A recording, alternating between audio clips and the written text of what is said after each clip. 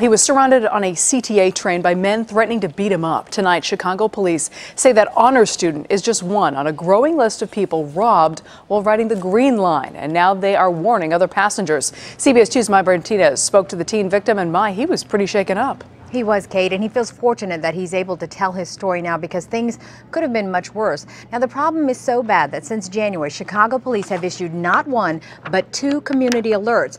They and community activists are hoping to get the word out to all CTA riders. Guardian Angels greeted Green Line riders today, What they do is they rob you and they get off the train. warning them of recent strong-arm robberies on trains and CTA buses. There have been at least a dozen since November. Some victims were beaten up, others threatened with a gun. The latest happened February 3rd here at the Green Line stop on East 47th. Police say a man on a train was grabbed by the throat by one man while 2 others went through his pockets, stealing his phone. A similar robbery happened January 5th here at the CTA Green Line stop on East 51st.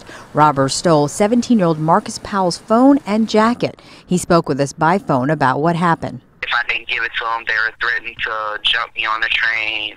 And so I was more concerned for my life than anything, so I just gave the stuff up. Green Line riders say the robberies have them paying close attention to who's with them on trains. If it's a group of boys or maybe, certain people just look suspicious, I kind of keep my phone in my pocket to myself. The younger people, they might snatch your phone, snatch an older person's phone. Riders say they'd like to see more of a police presence on the trains to deter crime. And CTA President Forrest Claypool said today that police are in fact stepping up patrols and focusing on hotspots of crime because of the robberies. Security continues to be our #1 priority, and I think the steps that we've taken reflect that.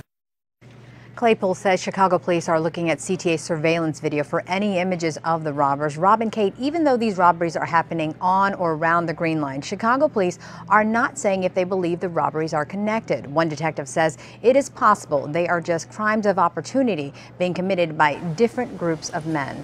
Okay, thank you.